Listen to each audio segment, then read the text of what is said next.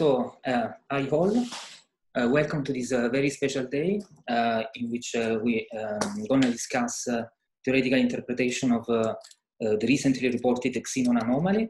So the format is that we invited many speakers, but for very short talks. So let's go straight to the point. Let's try to stay on time. And to optimize the flow of the presentations, I suggest that we just let each speaker finish the presentation and then we ask questions. So without further ado, let's get started. The first speaker is Motoo Suzuki. And please, Motoo, what are your thoughts about the anomaly? Enjoy. Thank you. Hello, everyone. I'm Motoo Suzuki. I'd like to thank the Professor Thormaehlen and organizers for inviting us today. Today, I talk about the new explanation about the Xenon 1 to excess by the inelastic dark matter electron scattering.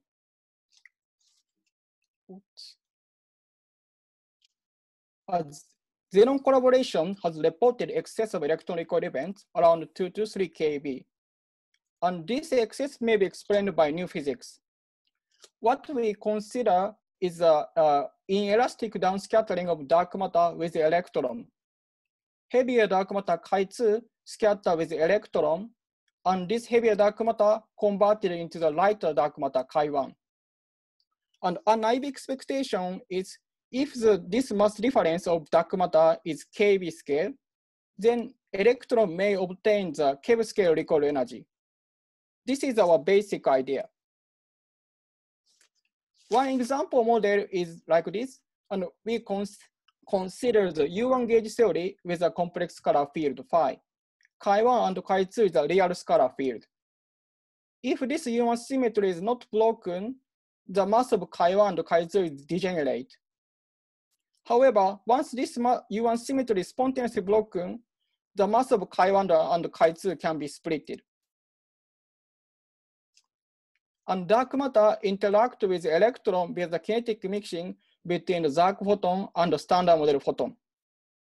This is our setup. And next question is, what is the event rate? To compute the event rate, we generalize the method in elastic scattering. The cross-section for dark matter velocity V is given here, and sigma is a free electron cross-section, and A0 is a Bohr radius. And Q is a norm of transfer momentum, and ER is a recoil energy. And this K is so-called atomic excitation factor. This atomic excitation factor, roughly saying, this includes the information about the overlap of wave function between the initial state electron in atom and final state electron, which is free.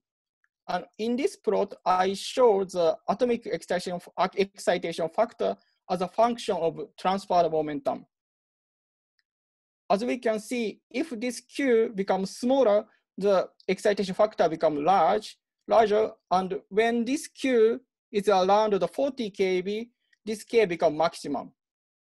This property is mainly determined by the n equals 3 state, because the binding energy of this state is around keV.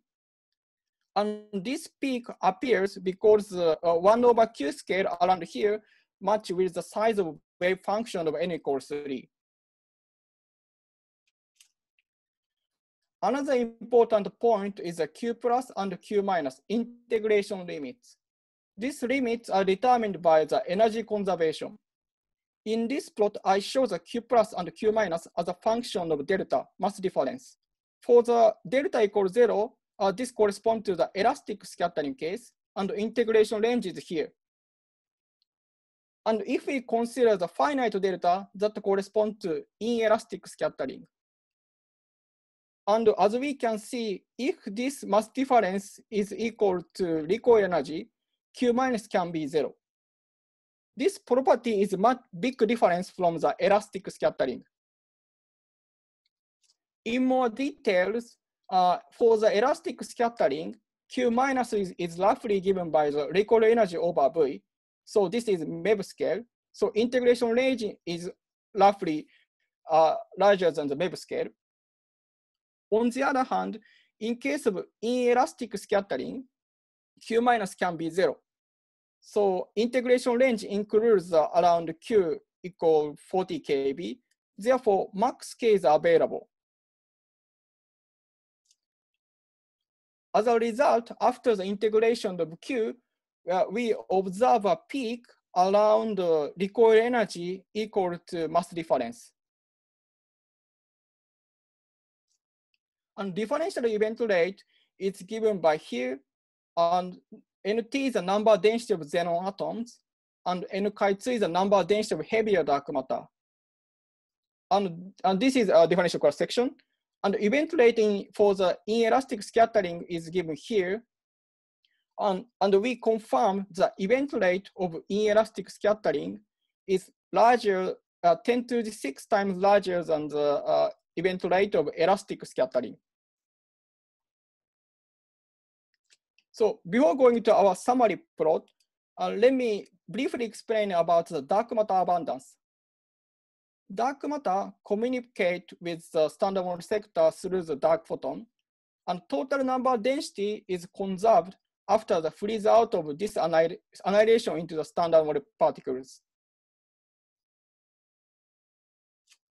And even after the freeze out, Chi1 and Chi2 continue to be converted to each other.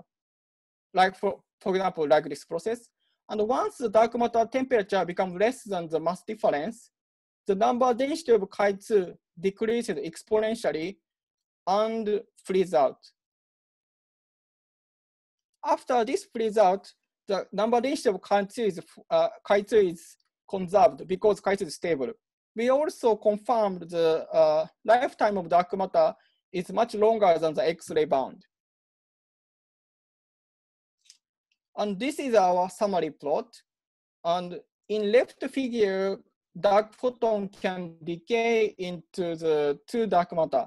And on right figure, dark photon only decay into a standard model sector. And on this black line, xenon 1-ton excess can be explained by the event rate 100. And on this blue line, current dark matter abundance can be explained by the thermal freeze-out process. And these color shaded regions are excluded, constrained by the several experiments. And one important point is in both cases, we find a nice point where the xenon 1-ton excess and dark matter abundance can be explained simultaneously. This is our result. Conclusion. So we have proposed a new explanation about the xenon 1-ton excess by the inelastic downscattering of dark matter with electron. And we found the scattering rate is significantly enhanced. And this enhancement is not seen for elastic scattering, and it is interesting for application to other direct detection experiments. Thank you. Okay, thank you. Fantastic. So, questions?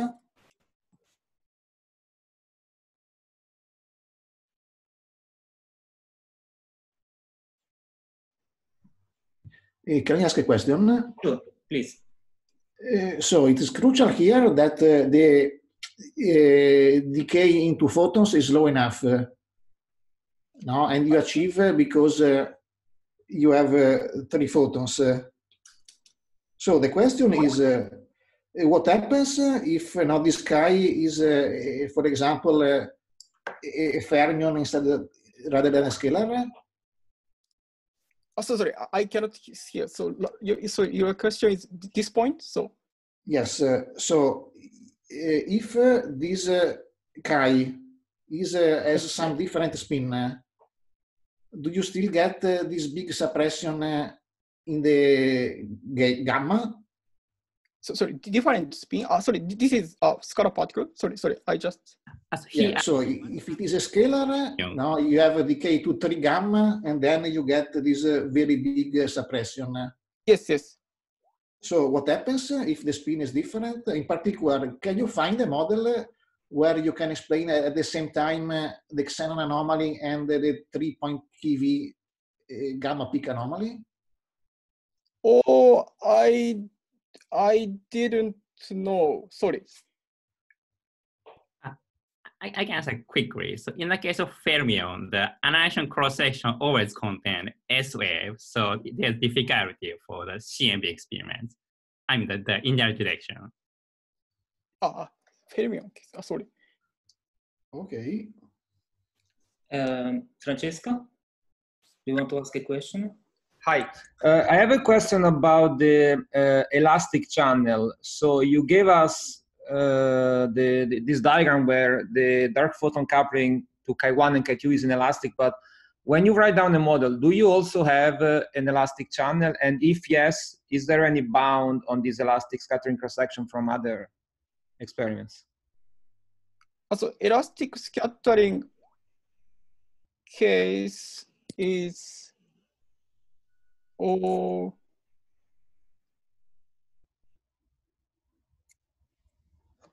elastic scattering.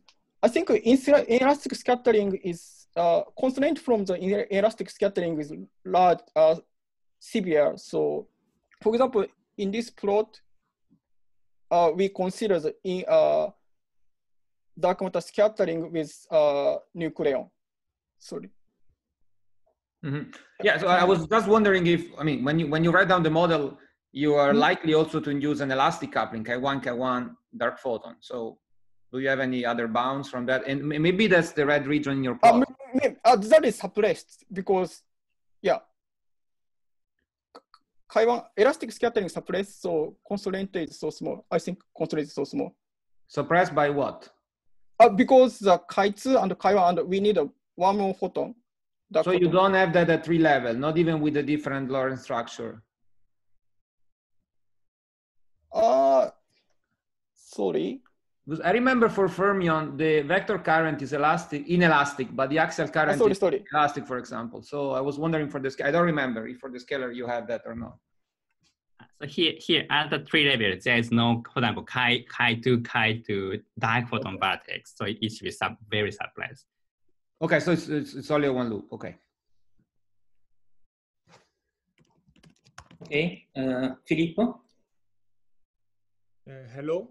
How about, so from the plot you showed before, you require masses below 10 MeV. How about PBN constraints? Here? You mean this plot? No, sorry, it's 30 MeV, 40. Never mind. I mean, you have M1 is roughly half of MA, so I read 20 MeV, so never mind. It should be 10, yeah, we take into account, for example, delta effect constraint, but this is not so significant. So, yeah, cosmology constraint is not so significant. Okay, okay. Case. Thanks. Other questions? Hi, can I ask a question? It's Andrea Caputo. Please.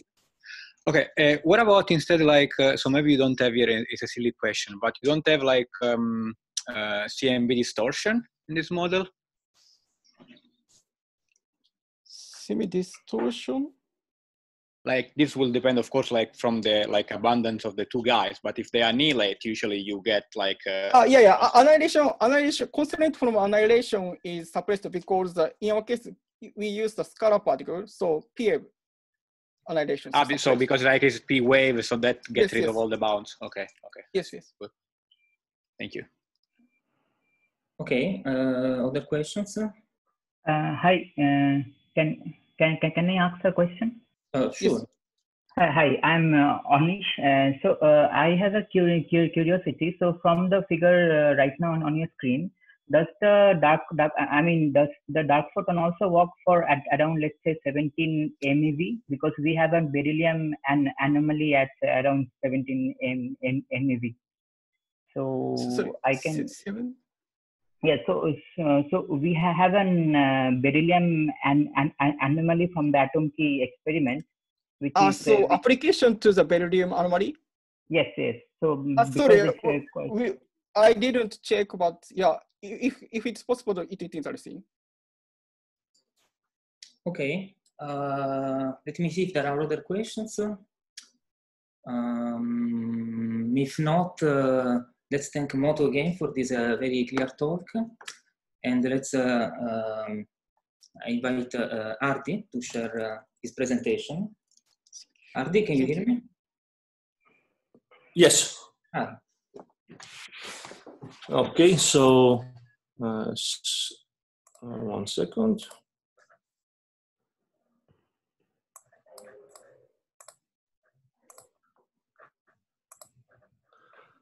So can you see the? I see the PDF. Perfect. Okay. Okay. Is it okay? Yes. So. Okay. So I will briefly discuss about dark matter that scatters elastically from electrons. So 1 second. So because the solar actions were not the best, or any particle that's produced in the sun that's light enough can be in tension with solar cooling, or even ruled out by it. Then we looked at slightly heavier dark matter candidates that scatter elastically from electrons. So, and we try to do a mostly model-independent study. So there are models, talks about models that we'll discuss this later. So I will not spend too much time on the specific models that will produce this. But in the simplest case, so the spectrum can be understood in terms of kinematics. So when the dark matter particle is much heavier than the electron. So right now I'm just looking at the most naive model where the dark matter particle scatters off an electron, non-relativistically. And when the particle is much heavier, then the velocity saturates. So it just bounces off. The electron just bounces off the dark matter particle and gains the velocity that's twice the velocity of dark matter. And when we plug in the numbers, then we see that the velocity has to be large, 10% of the speed of light. And when the dark matter particle gets lighter, then we need an even larger velocity to get the same recoil. So, which means that even a very naive computation gives semi-relativistic or nearly relativistic dark matter particles. So to do this in detail, we of course have to account that that the dark matter doesn't scatter off free electrons, but of the electrons in Xenon. And as was shown in the previous talk, the electrons or the velocities inside the Xenon atom can be comparable to the velocities of dark matter. So it's not completely trivial. And I will not go over this formula in detail. What we used, so briefly, is that we assume the dark matter form factor that's 1, which corresponds to heavy mediators. And a second point here is that the rate, the magnitude of the signal depends on the product of the dark matter number density and cross section. So the cross section is computed at the fixed momentum transfer here. So it's just a number. So and when we do the fit, then this roughly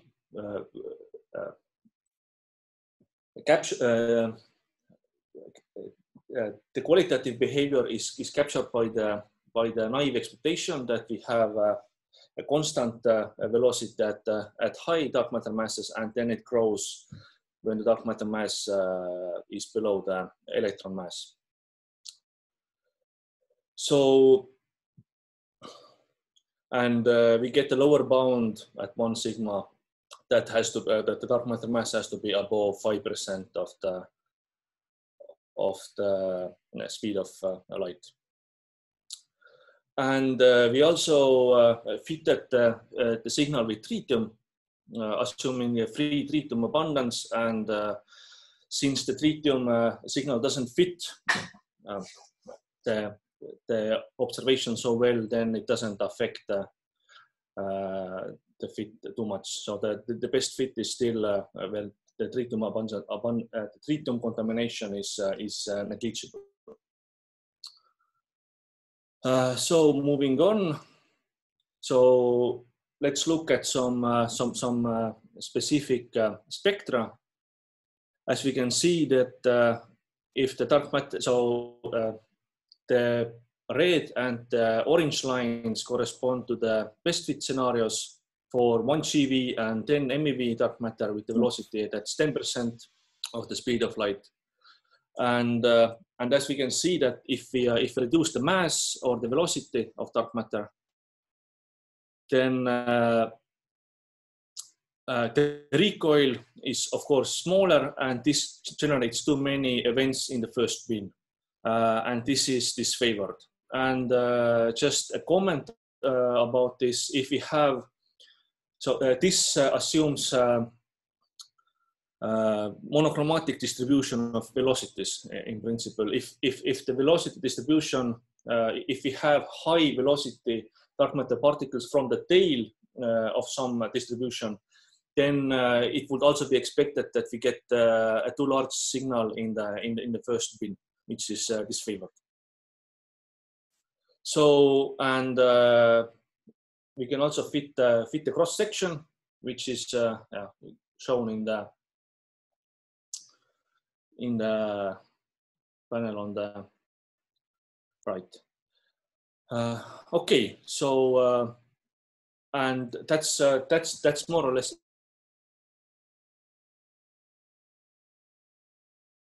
is that if you want to explain this signal with the heavier dark matter candidate that's elastically scattering,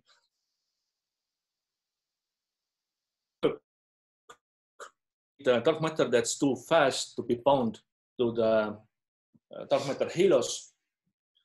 So we can, I will briefly speculate on the source of this, but this is more or less covered by the following talks. So a simple model would be capture by Earth and semi-annihilation. So we look at the dark matter semi-annihilation into dark matter and light particles. So this can easily generate a heavy monoenergetic flux, and captured by Earth, so that the Earth captures dark matter quite efficiently and reaches equilibrium. So the influx into the Earth and the flux from the Earth are in equilibrium, could be consistent with the direct detection bounds, and this, for example, could explain the signal. In general, you could have dark matter particles that annihilate to lighter dark matter candidates that then interact with electrons. Or finally, you could have some more exotic scenarios like dark stars, where the dark matter is converted to relativistic or fast dark matter particles inside some more exotic objects like dark stars or action stars. But in this case, since there is they should not produce many photons, as would be the case typically for action stars. So the coupling to photons should be suppressed. So and that's the brief talk by me. Thank you. Okay, Hardi, thank you for the presentation. Let me see if there are questions from the audience.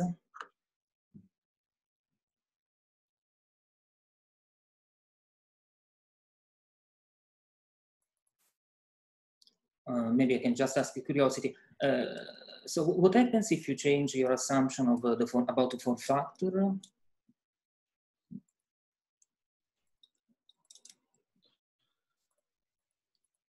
I'm not sure. So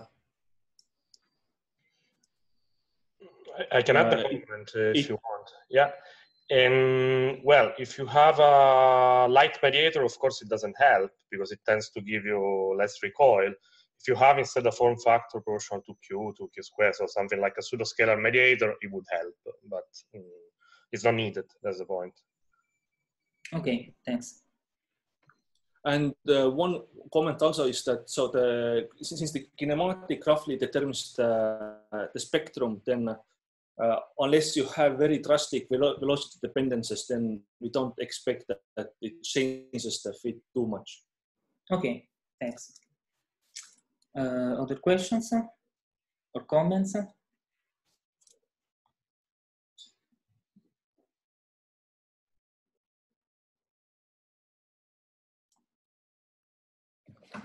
I have a, hello. Hi, please ask your question. Can you hear me? Yes, please. My question is how this graph changes when you, or do you have an idea like how this graph changes when you change the assumption of non-relativistic to relativistic case?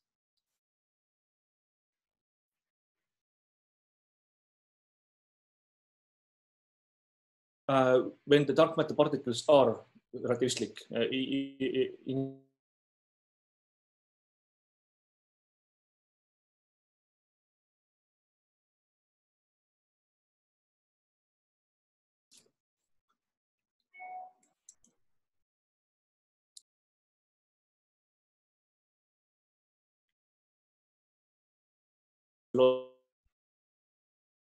then we will make the situation. Hardi, can you repeat your answer because there was a problem in the connection?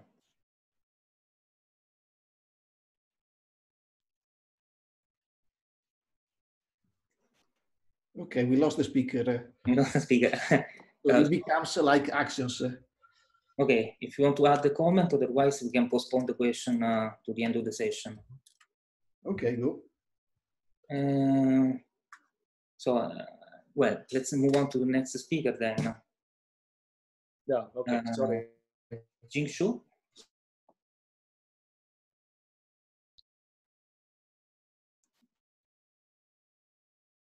Can you share full screen?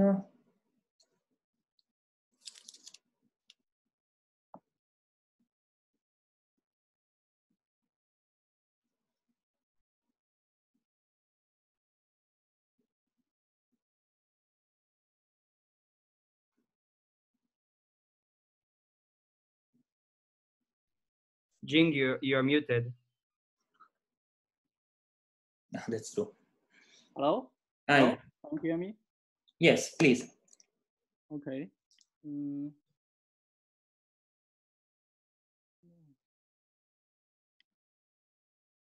Hello? Hi. Okay, okay. So hello, everyone.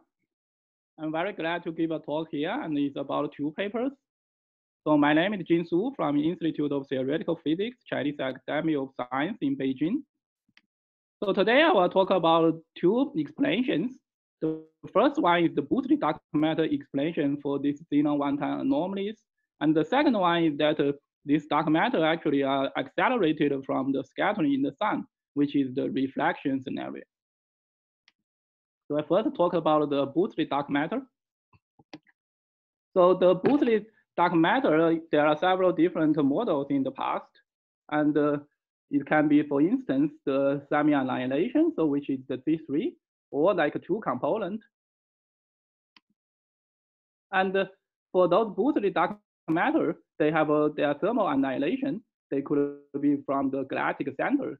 So those dark matter flux can be from the galactic center. And if they are thermal produced, we can calculate the flux according to their thermal annihilation. Accordingly, there are also possibilities that you can have them from the solar capture and from either the sun. And the capture rate by the dark matter nuclear interaction like this. And then they annihilate and give you the dark matter flux, which are coming from the sun. And by having this boosted dark matter flux, and one can calculate the signal rates, which is in the Xenon 110. And these are the number of events that you are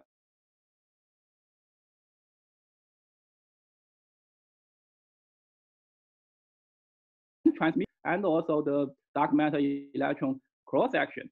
And basically, I mean, if one wants to have 100 signals, probably that's the typical, for instance, the cross section that one can see. And also that we can see that how to realize this cross section, one can imagine a mediator, vector-like mediator actually doing the job. And one can choose, for instance, a benchmark point with soft, relatively a mirrored boost, which has been already said in the previous talk. But what is important is that the penetration length for this boosted dark matter. So inside the core, actually, because the sun core is very dense, that the mean free penetration, the scattering length actually is very small.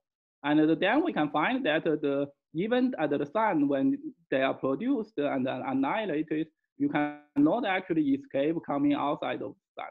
So basically, in this case, it's very difficult that you get the flux from the sun. And similarly, if you have the boosted dark matter captured through the dark matter electron interaction. On the other hand, for the Earth's core, it's not that dense. And we can see that, for instance, for the Xenon 110 is 1 kilometer down. So basically, the one scattering is like 6 meters. And in this case, your dark matter are just a very slow down a very little bit, like 10% or 1%. And in this case, your Earth is actually semi-opaque. That means that the flux cannot penetrate the Earth when it's actually back to the flux source direction. However, if your the detector is actually pointing to the flux, then you can actually see that. So there is a very interesting daily modulation of the signal. And also one can calculate the recoil energy spectrum. I guess mostly is actually summarized in the previous talk. In our case, in the limit that your dark matter is much bigger than the electron mass, so you can do this by simplify a lot of calculations, and then it's just a step function. And after considering the threshold and also the detector is mirroring, and that's what you see. And the fit is actually pretty good. But what is more is actually the daily modulation, which is something that we really want to emphasize. So if you actually see that the daily modulation, think about the sidereal time, that if you're coming from the galactic center, which is like a sort of almost a fixed place, and then you can actually see that the distance that it has to travel through the rocks is basically like that. And one can also calculate the stopping distance, which is roughly here. And then we can see that basically for 1,000 kilometers, that here you will see almost the full signals. While here, on the other hand, you are completely, they cannot pass. So in the end, you are expecting a daily modulation, which looks like this, almost a step function, assuming that the survival probability is a step function. And what is more important is that the central value actually means your Xenon 110 experiment is actually pointing to the sources. So this actually tells you that the time for the daily modulation with the pink signal also means actually the direction for the boosted dark matter flux. So this is very cool. Basically, the Xenon is a non-directional experiment. But on the other hand, by doing this daily modulation, you actually know the direction of the boosted dark matter flux. So this actually opens very interesting signals that the experimentalist can search. Because then not only we probably see that this is not like a trillion beta decay or something, it actually tells you that where is the source. For instance, if the direction is not pointed to the galactic center or it's not pointed to some specific places, maybe we can see that this may come from a nearby dark matter subhalo or mini cluster. Of course, some possibilities is still need to be considered. So the sun actually, when they modulate, because actually you have the winter and the summer, which tells you that the daytime is different. So then basically the distance which it travels is also slightly different. In the winter time, basically that the time that it can pass through is actually smaller. While at the summertime, the dark matter flux can pass through to the detector is bigger. So there's not only has a daily normalization, you also have the seasonal effects. And this we will do a more detailed analysis in the future. And for such kind of things, we can probably imagine that there is an intermediate phi particle which helps to escape from the sun. That they have a much bigger, the scattering length, and then they basically decay when they into the bees, which is in the outside the in between, and then we see the signal of the bee. So in the end, there are more details to be done for this modulation. We already considered the full possibilities for the daily modulation, sun and nearby, for instance, subhalo mini cluster. On the other hand, there are things like the rock densities and also the real energy loss, which tells you the real surviving probability. We have to consider the sun signal effects and probably think about other experiments like LC or Panda X or other things. Now I go to the second talk with the sun-heated dark matter interpretation. So in this case, actually, it's interesting in a sense that it applies to any kind of dark matter. You really don't have to tune the details of the dark matter models.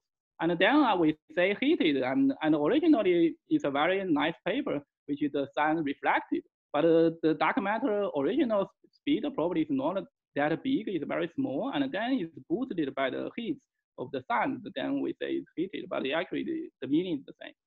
So in this case, we choose the benchmark where there is a maximum momentum transfer, which basically is that your dark matter is the same mass as your electron, which is 0.5 MeV.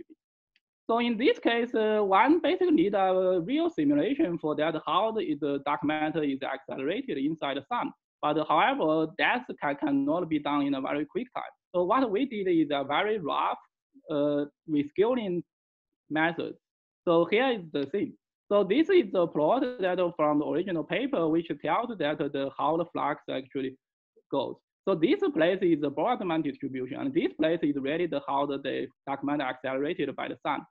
So the important thing is that for the smaller dark matter electron cross section, then basically they have a bigger reflection length, and then basically they will be probing more inside the sun core. So the temperature is higher and the flux are even harder. And in this case, you can see that when the cross section is much smaller than 1 picobar, they don't really depend on other things. The only dependence you can see is actually the dark matter electron scattering cross section. So in this case, you can see the shape is almost the same. That, for instance, the two only differs by the total normalization. So this is the region we're actually considering and do the rescaling. So we can see that even for a very small, relatively small cross section, like 10 to the minus 1838 or something, we can just do the normalization. Where the normalization actually is just coming from here. The other thing that we have to change, this is the plot for 3 MeV. So we basically have to change that into the 0.5 MeV. And this we just use the endpoint as the handle. So this endpoint is defined to be the 95% of the flux. They don't mean that it's the end of the all flux. And this 5% of the flux here actually is the most important one that you give you the signal. So you can't miss it. And in this case, for instance, the 0.5 MeV, you can see the endpoint is here. While for the 3 MeV, they don't have it, but roughly speaking, we can just average of those two. And then you get one endpoint. And for these two endpoints, we know that for the small cross section, the shape is the same. So we just move them to the right. And that basically is how we get the benchmark velocity distribution. And basically it looks like here. Notice that this is the velocity, not the energy, and also it's not a log. So it looks a little bit different. 2 minutes. And then we can calculate the event spectrum, which I think the previous speaker already talked about it. What is important is that there are several constraints that one have to consider. And one probably first jump out is the low threshold dark matter experiment. So basically, this is the original paper by the reflection people. And here is our benchmarks.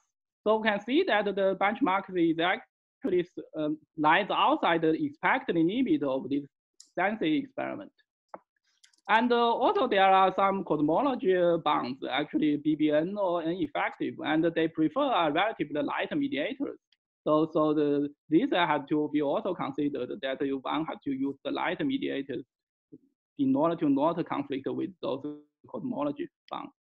And for the current, for instance, the low threshold experiment like SR2 was fancy because people actually don't have the simulation code for the velocity distribution. So basically one didn't really just implement and do this constraint. I mean, this constraint, I guess, is just from the original paper. So what we did, and also the SR2 probably right now is still, I mean, stronger than the Sensei. So basically what we did is that we consider this velocity distribution, and also in the paper, they have this efficiency and all of those things. We just very naively, I mean, times them together and calculated. So in the end, I mean, forget about the background, so which, you know, still have some uncertainty and we really don't know that. But at least we can see that the sun reflection benchmark point we choose is still relatively, you know, below the signal. So at least currently is safe. But in the future, definitely the future low threshold dark matter experiment will probe this interesting possibility. So here is my summary, that boosted dark matter interpretation, it works fine. And the boosted dark matter flux, it comes from the galactic center. And when it comes from the sun, actually it's a little bit subtle. It doesn't escape out, but probably you can do just play some, consider some intermediate particles or something to get rid of it. And also there's a possibility from the Earth that we haven't checked carefully. And also there's a very interesting striking daily modulation signal. And this is really, I believe, the key heart of the paper. That it actually can even know the direction of the signal source. It can also tell that whether or not this from the trinium contamination, the trinium double beta decay or something else. So this is really something that we are expecting to check in the future. On the other hand, for the sun-heated dark matter, it's a very clean model. We don't need to do so many specific assumptions, and it can help the feed for the spectrum. And currently it's consistent with the low threshold experiment. And definitely we can imagine in the future experiment will probe those regions. And the key thing that we are writing this paper for our series to think about it, I think it's important that we series to not only propose 10,000 kind of models, but also actually from the model, we really point out the possibilities, point out any kind of other kinematics or any kind of directions that experimentalists in the future can search for. And that is what we are, I mean, at least for our series, main goal of that. So I will stop here. Okay, thanks. Questions? I see a question in the chat by Sergei Blinikov. Sergei, can you hear me? Yes, I hear. Yeah. Then please ask the question. My question is, if you predict some modulations, seasonal modulations just due to irradiation, maybe there is a modulation due to difference in distance. In winter, we are closer to sun by several million kilometers, and distance enters like a square. So maybe there is another modulation and just flux reflected from sun. Right, but that part I believe is relatively small compared to the so big modulations which we already show here. And also the signal, another big signal effect is that the basically, you know, the what can I say, the noon. So basically, I mean, at the, you know, I actually don't know how to describe, you know, this Earth movement in English. But what I say is that the effect that makes your daytime longer and smaller those are the thing that is relatively more affect more than the distance effect. Of course, I think what you point out is important, that in the future, we definitely will include the other detailed effects like the distance effect. So thank you. Thank you. Thank you. Other questions, comments?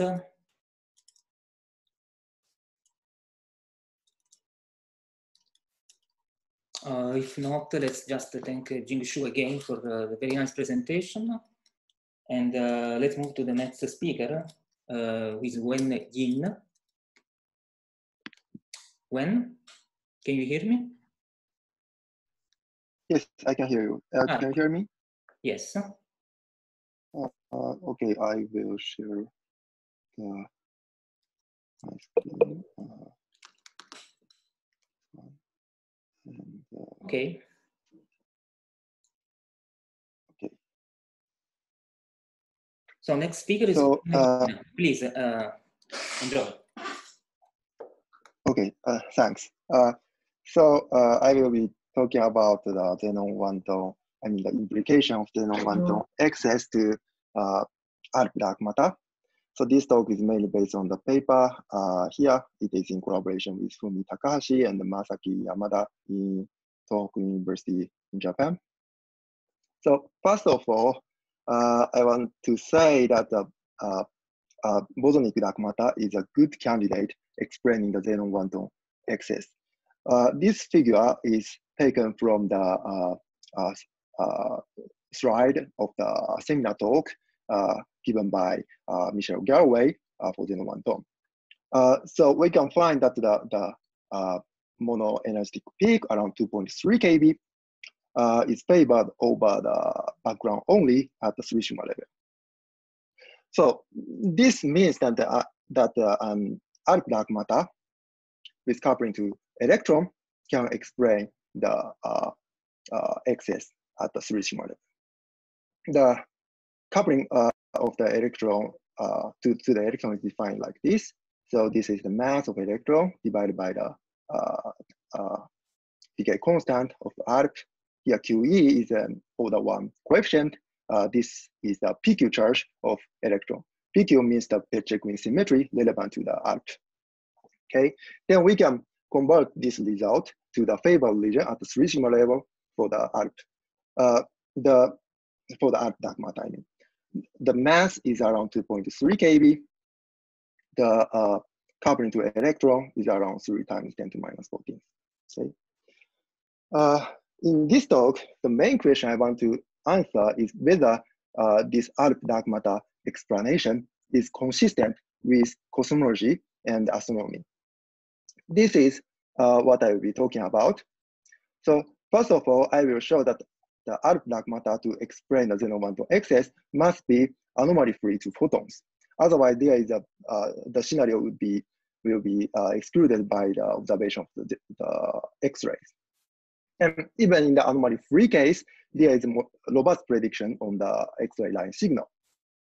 I also show that the favored region is close to the stellar cooling hint, and even better fit can be obtained if the ARP is a subdominant dark matter.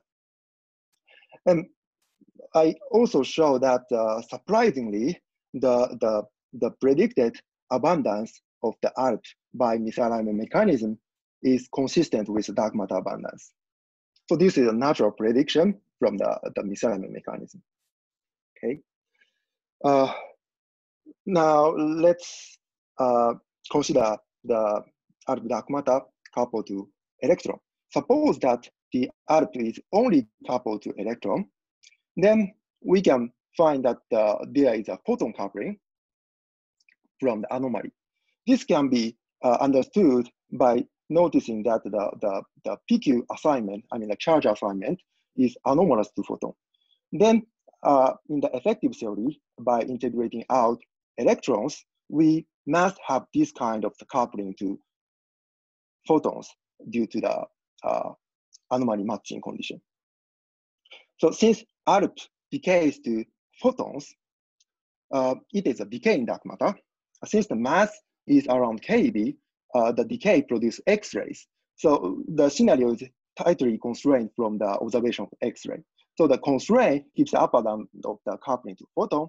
This upper bound can be translated to the coupling to electron. It is 10 to minus 18th. So this is a very severe constraint, and the favored region is, excluded. Therefore, the scenario ARP only coupled to electron is excluded. Similarly, in any models, ARP dark matter scenario with photon anomaly, the same constraint, the same argument apply. So we must consider anomaly-free ARP dark matter to explain the excess.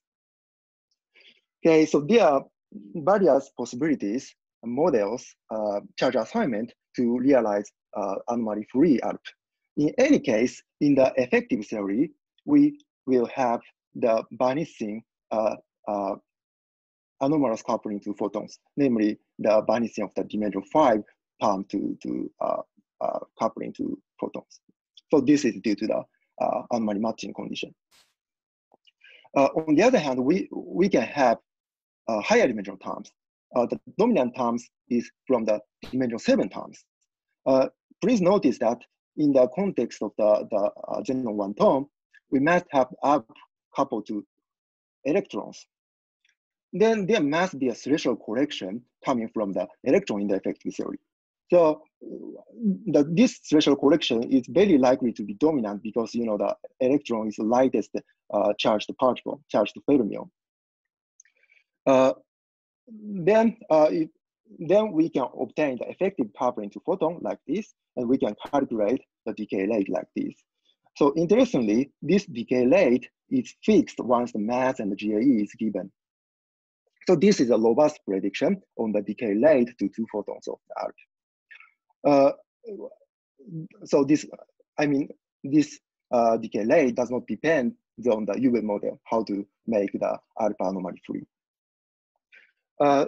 Another thing we can notice from the decay rate formula is that the decay rate is suppressed by the ratio, suppressed by the mass of the electron to the 6th order.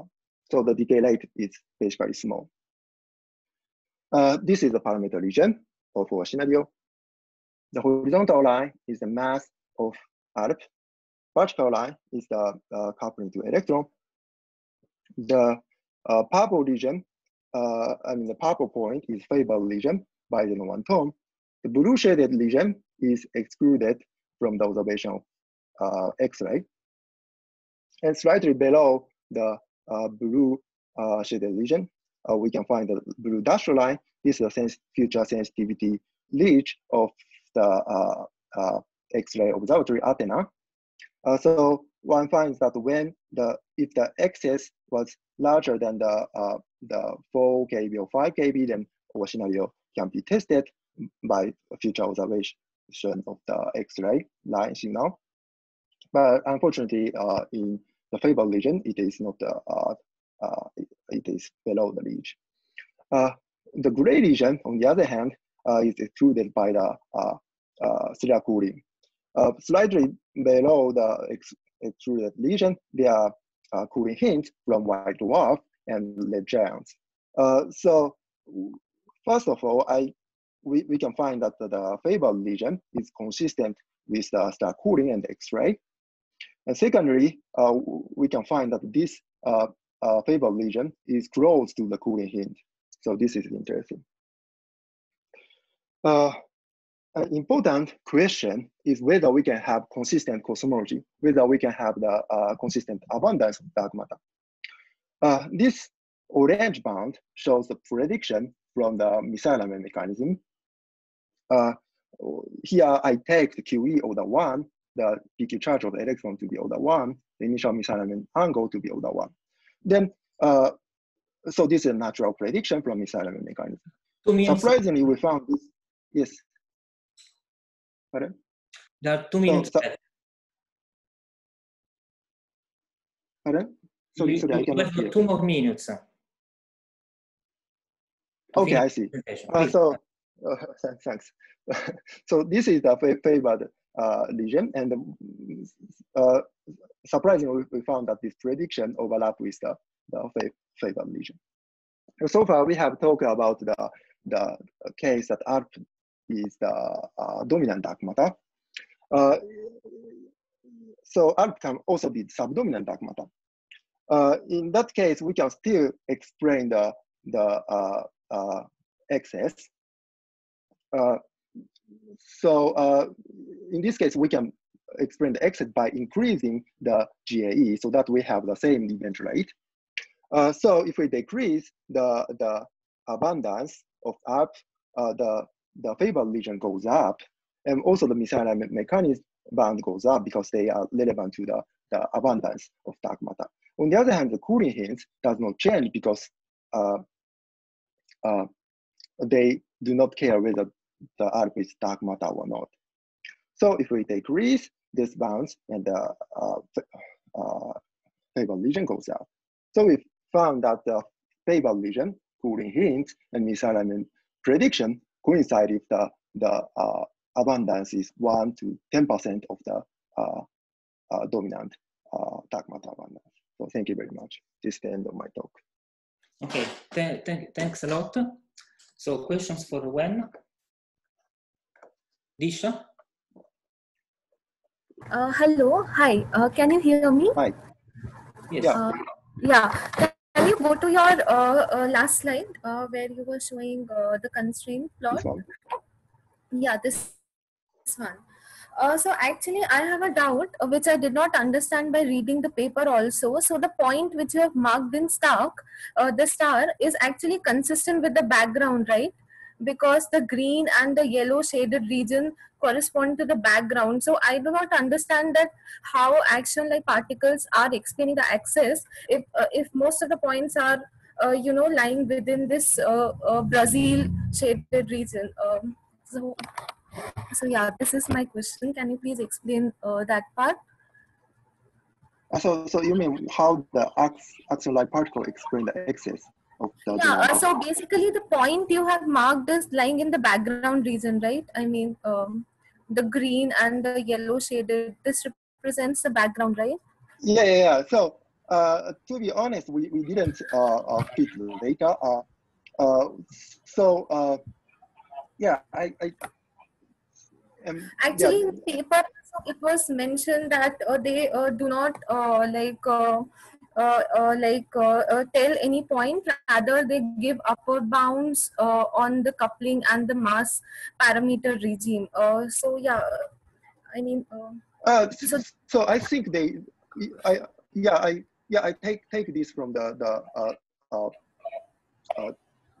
slide of the people from the Xenon Michel Galloway, and they I think on the slide there is no the favored region, but we can basically calculate the obtain this favored region. You know, the process is the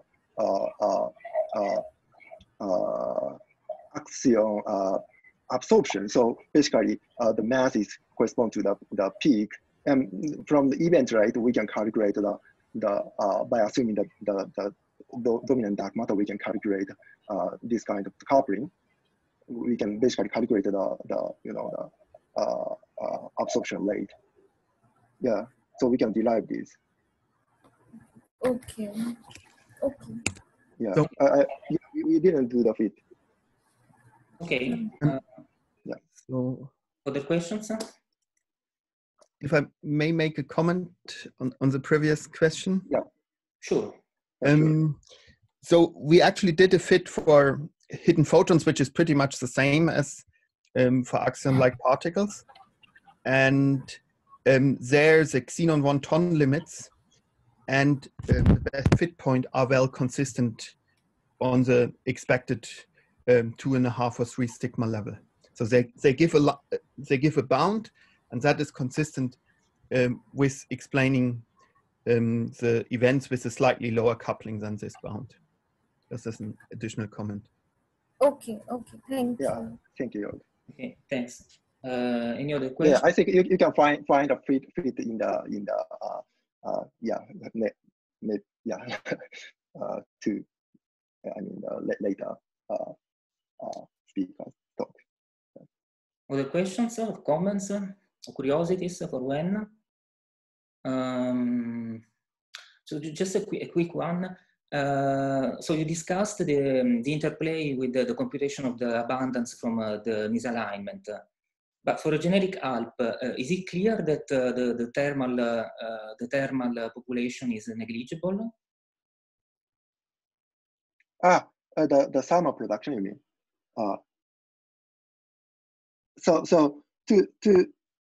Yeah, it is very non-trivial. I mean, that depends on how to couple the ALP to the standard model. If the ALP only coupled to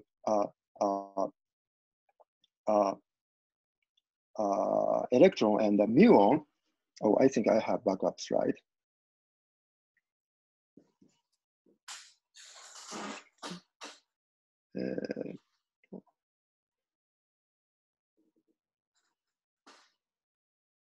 Yeah, this is the thermal production abundance. So basically, if we consider the ALP is only coupled to electron muon, the thermal production can be suppressed if the reheating temperature is smaller than 10 to 8 GeV. And to have the misalignment mechanism with the reheating temperature greater than, so I say the prediction of misalignment mechanism, meaning that the reheating temperature greater than the oscillation temperature when the coherent oscillation starts. So if we want to, this oscillation temperature around 10 to 6 GeV, so if we want to have the prediction of misalignment mechanism, we need the reheating temperature to be greater than 10 to 6 GeV. So if we want to have the coincidence, we have to have reheating temperature greater than 10 to 6. So in this case, we can actually restrict our model. For example, we can just consider the ALP only coupled to E and mu to have the reheating temperature as high as 10 to 8 GeV. But if we consider the electron also, I mean the ALP also coupled to, for example, top quark, then the reheating temperature must be smaller than around the electric weak scale, 100 GeV. In that case, this coincidence does not is not true. Okay, so it depends on the coupling of the ALP to the thermal particles. I see. Thanks. Other questions very quickly. Otherwise, we thank Wen for the talk, and we move on to the next speaker, with Itay Bloch.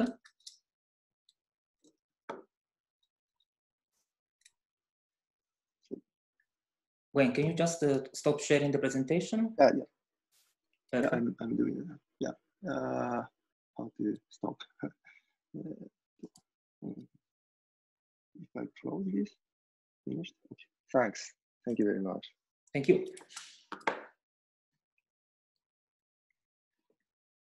Hi. Can you hear me? Yes.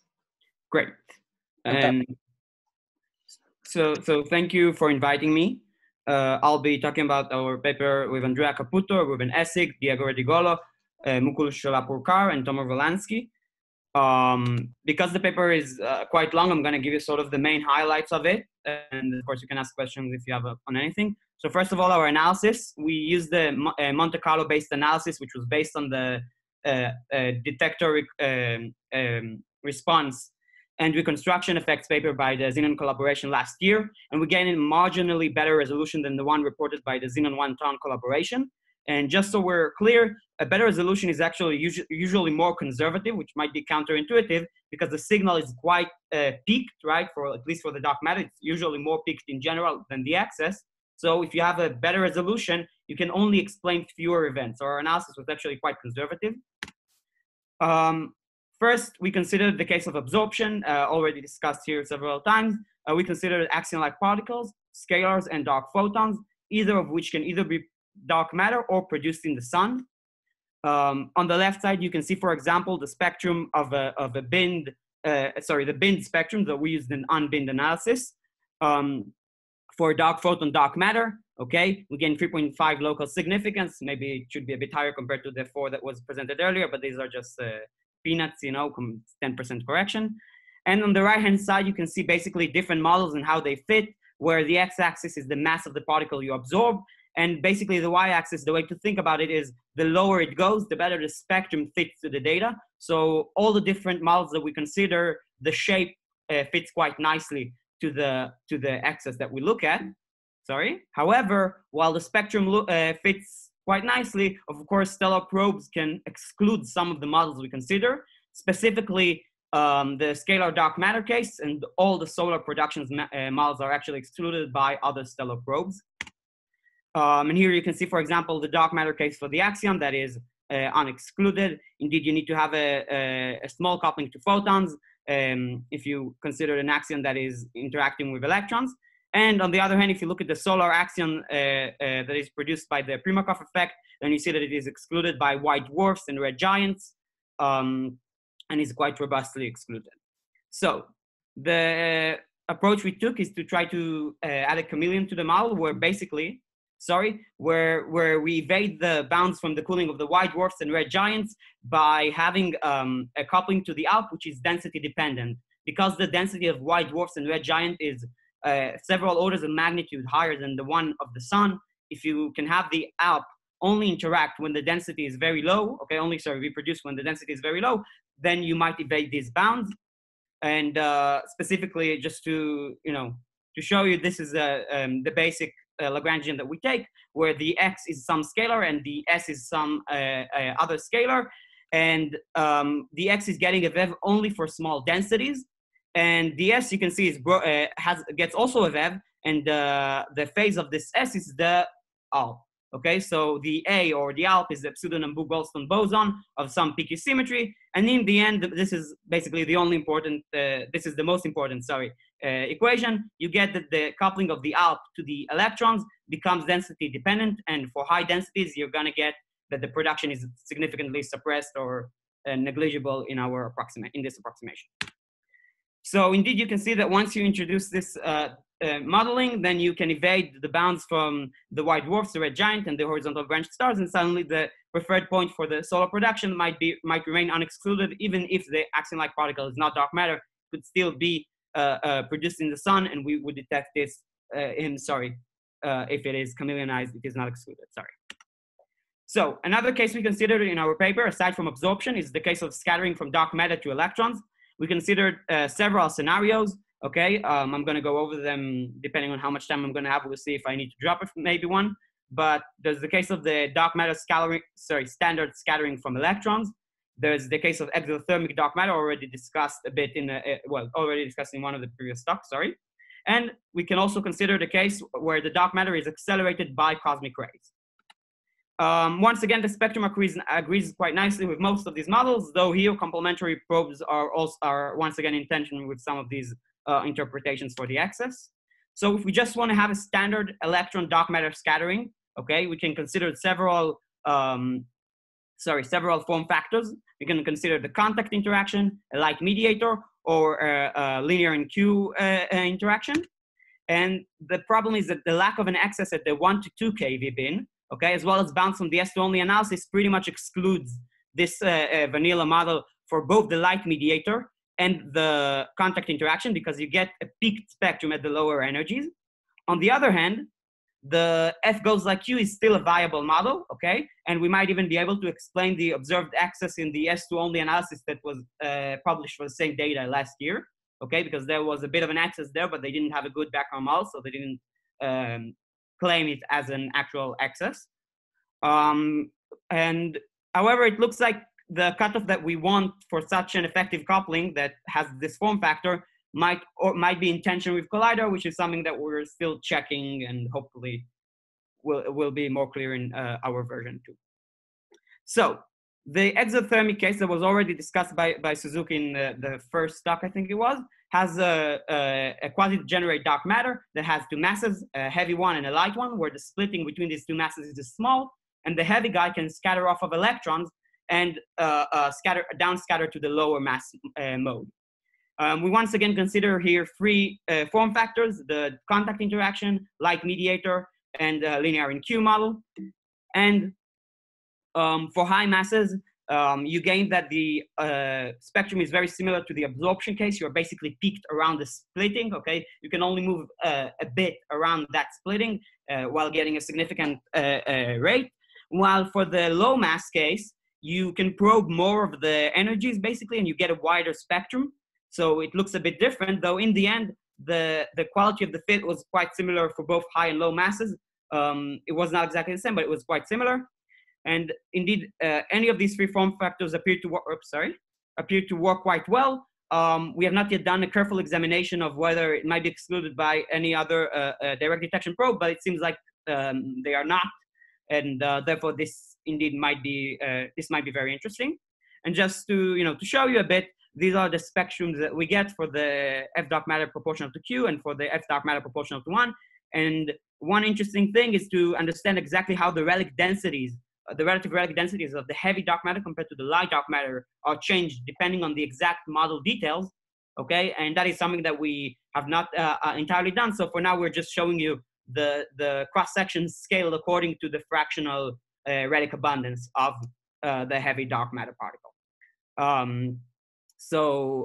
Yeah, indeed. So here you can see basically what happens, the sigma bands for what happens if we fix the mass of the particle, okay, compared to if we fix the splitting.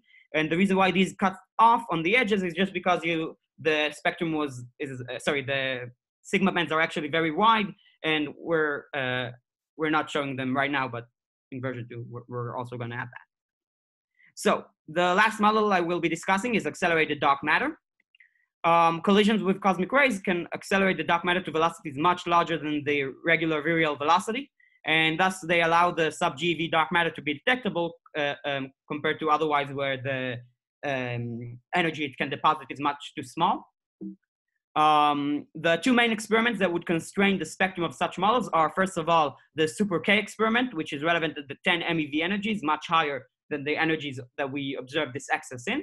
And the other one is the S2-only analysis of the same SR1 data, which is relevant at the 0.186 kV or 0.2 kV, whatever, up to a kV approximately. So it's a bit lower energy than what we observe. Okay, so the form factor that we choose that evades both of these guys is a form factor that looks like the one I show here. Basically, at high Q, you get the form factor looks like 1 over Q. And because you need to first scatter off of a cosmic ray, and then you need to scatter off of the xenon for the particle to be both accelerated and then detected, then you basically get the cross-section squared, which means that you go like the form factor to the 4th power, which means that the 1 over Q is enough to evade the Super K experiment. And on the other hand, for low energies, okay, where the S2-only analysis is relevant, you evade it by having this dependence that goes like Q, okay, when the mass of the mediator in this model is higher than this Q, and therefore you can evade both of these bounds, okay. And here you can see indeed for one specific, we chose here to show for a ratio of 1 over 15 between the mass of the mediator and the mass of the dark matter, okay. You see that indeed we are able to evade both the Xenon 1-ton S2 only bound as well as the Super K bound. We are able to evade both of them by having this form factor. And the problem is, however, that it looks like the scalar mediator that we need would be excluded specifically by measurements of G-2, though as you can see in this plot, there are also two other, there's the horizontal branch stars and the phi thermalization for the ineffective bounds basically, which might be a bit more model dependent, but still this model appears to be quite robustly excluded, at least in the way we checked it, but there might be ways to evade this. And I should also mention that we assumed something for the spectrum that might be unrealistic, because the cosmic ray spectrum has only been measured as low as 1 MeV, while what we really want is energies below 1 MeV. While energies below 1 MeV might be relevant, then we assume that the spectrum drops down to 0.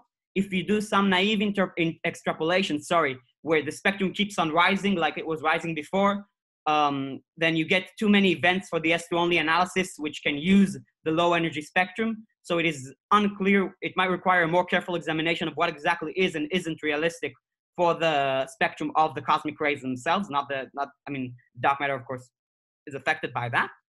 And thank you for listening. That's it. Thank you. Questions? So I have a question. Here is Luca Iluzio. So when you discuss how to evade the bounds from white dwarfs and other stellar system, so you assume a coupling of scalar to the density of the star. Yes, the scalar, yes, the excess scalar. Yes. Yeah, I was just looking at your paper how this valve is activated, and I was just wondering what could be the UV origin of such a coupling. Do you have something in mind? I think currently we have some work in progress about it, but I mean, at least not for this paper. This paper is considering only the phenomenological aspects of that. I mean, for now at least, we're not considering the chameleonized model from a UV complete perspective yet. But look, it could be something like a dilaton, for instance. You have any scalar that couples to density could have something like that. It's not. What's special about it is that it's an X squared coupling and not an X coupling. There were papers by Justin Curry long ago. It's called the symmetron. And that's the type of scenarios that we expect, and it requires model building. Yeah. It looks interesting because you can maybe also rescue solar actions in this way. Yeah, that's what we're doing. Yeah. Yeah. Okay, thanks. Thank you. Other questions? Comments?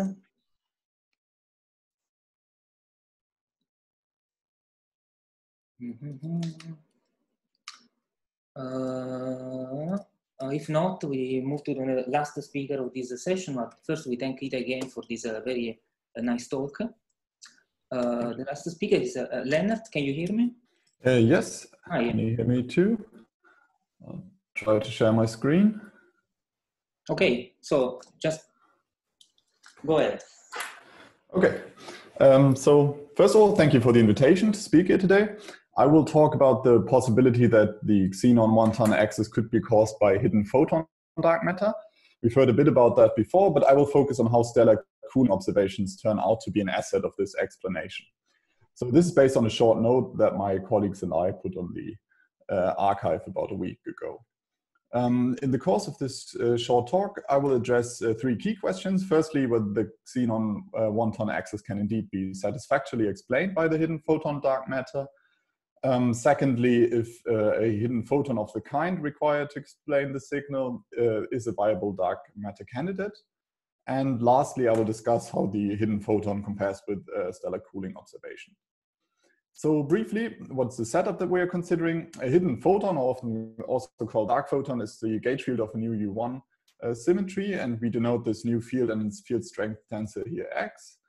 We assume that this field receives a mass term either through a Higgs or a Stückelberg mechanism, and that the hidden photon is kinetically mixed with the standard model electromagnetic field by a small mixing parameter epsilon.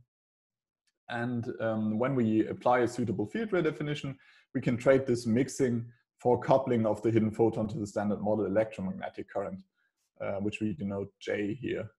In essence, the hidden photon couples just like the standard model photon, but with a suppression by the small kinetic mixing parameter. And as a result of that, the absorption rate of non-relativistic hidden photons in Xenon can be related to the photoelectric cross-section as done here. And the rate scales with 1 over the hidden photon mass because we assume the hidden photon to make up the full dark matter density. Because the dark matter here is non-relativistic, the absorption would produce a monoenergetic peak at the mass of the hidden photon, but this is smeared out significantly by the detector resolution because it is only about 20% at the energy range that we're interested in. So we then fitted the hidden photon signal to the observed axis in Xenon 1-ton and get this nice looking result. So there's a Gaussian peak on top of the background at a couple of keV in energy, and this fits the data very well. We can evaluate this in the hidden photon parameter space with the mass plotted here on the x-axis and the kinetic mixing on the y-axis. And we find the best fit point at a mass of 2.8 keV and kinetic mixing of 8.6 times 10 to the minus 16. We were happy to see that this result was being confirmed by 3 other papers last week. So we can be quite sure about that. And we also calculate the 1 and 2 sigma certainty limits, which are also plotted here on the right. The global significance of this signal is just about 2 sigma, which is less than the solar axion fit, for instance. But large parts of this smaller significance can be attributed to the look elsewhere effect, because changing the mass of the hidden photon would allow us to explain a peak at any position in the spectrum. So it's not so much that the hidden photon fits the data less well, but rather that it would also fit to many other possible observations. So we've seen in the previous talk that the local significance is actually above 3 sigma. So we can conclude that a hidden photon with a mass between 2 and 3 keV can very well explain the excess in Xenon 1-ton. So because of that, we can proceed to the second question. How do hidden photons perform as dark matter? As for all light bosonic dark matter candidates, the production in the early universe cannot happen thermally, because if it did, they would have been relativistic for long enough to prohibit structure formation. Luckily, there are a couple of non-thermal production mechanisms which can generate a vector particle like the hidden photon. Firstly, there's the misalignment mechanism. This is similar to the pseudoscalar case, but the energy density stored in a vector field dilutes during inflation. This means that a misalignment production for vector fields typically suffers from very large or even super Planckian field values. Another possibility would be the production from fluctuations during inflation. The final yield here only depends on the Hubble scale during inflation and the mass of the hidden photon. So for our 2.8 keV hidden photon, for instance, we would require an inflation scale of 7 times 10 to the 11 GeV. In this approach, one has to be very careful with isocurvature constraints at scales of the cosmic microwave background, but for vectors, this is mostly less problematic than for scalars. Higher scales of inflation are also possible when non-minimal coupling to gravity is included.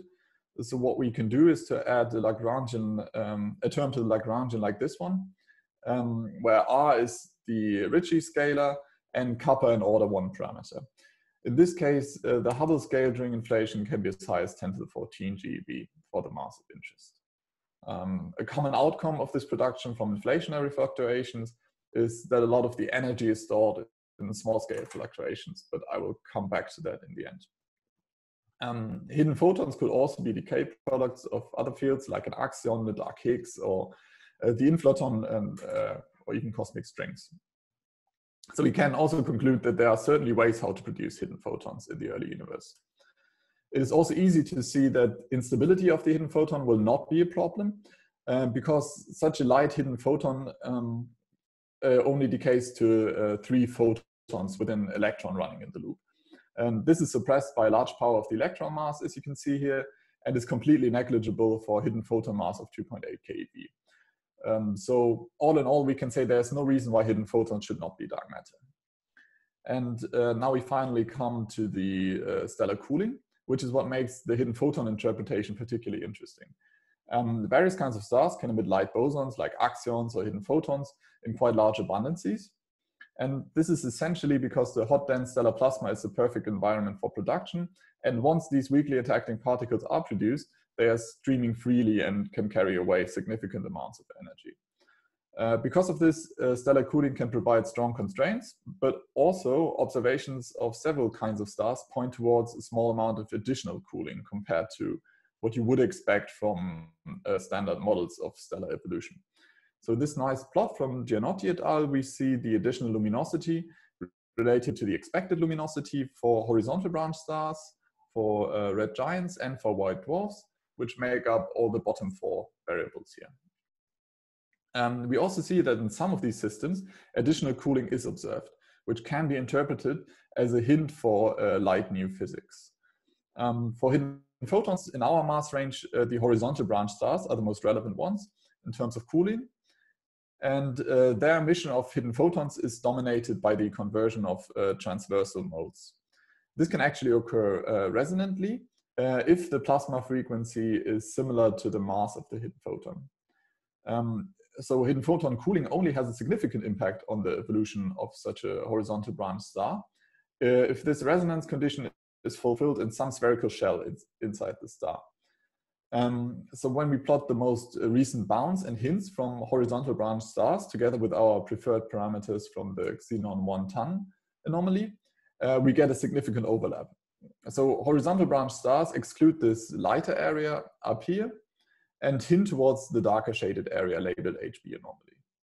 And indeed, a hidden photon, just like the one we may have seen in Xenon 1-ton, does not only evade the stellar cooling constraints, but is also close enough to the limit as to explain the observed additional cooling of horizontal branch stars. And this, we believe, is a nice feature of this interpretation of the excess. One may wonder why the bound and hint have this sharp edge at approximately 2.6 keV. This actually comes from the fact that if the mass of the hidden photon is larger than the maximal value of the plasma frequency, which is at the core of the star, then there's no spherical shell in which resonant production can occur. And this core value of the plasma frequency is typically given by something similar to 2.6 keV. And this defines us this edge. However, the observation leading to this horizontal branch anomaly is the smallness of the R parameter, which is the number of horizontal branch stars over the number of red giants in a globular cluster. And this was carefully analyzed by considering many stellar evolution trajectories, but not including hidden photon cooling, but instead cooling by emission of axions from the pre-Markov effect. And only later was the observed additional luminosity translated to the case of hidden photons. And that gave the bound that you can see here. And that's why the hint is certainly somewhere in this region, but what you see in the plot should be considered as an estimate. It would make sense to customize the procedure I mean, customize it to the case of hidden photons. And it would be, it's very well possible that this would extend the hint towards higher masses. Because to lower the R parameter, it may be sufficient to cool some horizontal branch stars with a higher core plasma frequency, but we don't need to cool all of them because this R parameter is an ensemble property. So we are even optimistic that the true overlap may be even larger than shown here. Anyway, this picture that you can see is already quite compelling, we think. So let me also finish with some remarks on how we could test this hidden photon hypothesis. The next generation of direct detection experiments is already being built, and we will be able to confirm the excess if it is truly there, while these will also give us details on the time dependence of the signal. And as we've seen, hidden photon dark matter typically comes with large fluctuations at small scales, which would result in a clustering of events at randomly distributed times. And we've also seen in a previous talk that solar signals would oscillate annually due to the distance between Sun and Earth, or even if the Earth is semi-opaque, you could have a daily modulation. Probably that's one of the coolest things about the Xenon 1-ton anomaly. We will definitely know more in the not so distant future. Yeah, and that would already be all from me. I'm happy to answer any questions. Thanks a lot. Questions?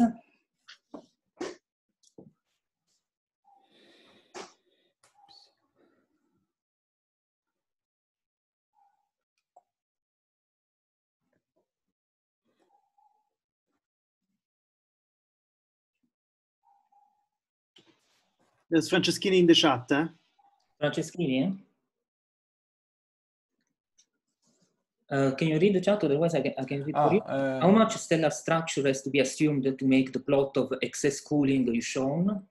This is from Roberto Franceschini. How much stellar cooling has to be assumed to make the plot of? Okay, so the one I've shown of excess cooling here, I mean, that's very much depends on the stellar system in question. So these are very different systems in each case.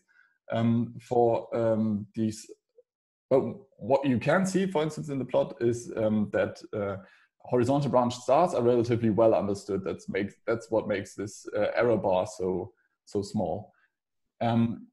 What has to be assumed is the dynamic that brings the star from the red giant branch to the horizontal branch when the helium flash happens and helium burning starts. But these are relatively well understood processes. So this hint from the smallness of the R parameter is one of the best hints towards excess cooling that we have. So one of the most reliable ones. Yeah. Okay.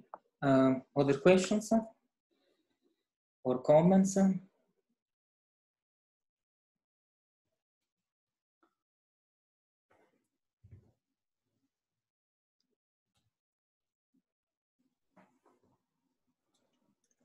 So I don't see any. So I think we can close this morning session. Let me thank all the speakers for the very nice talks. And there will be a second part of this mini session this afternoon. So see you later.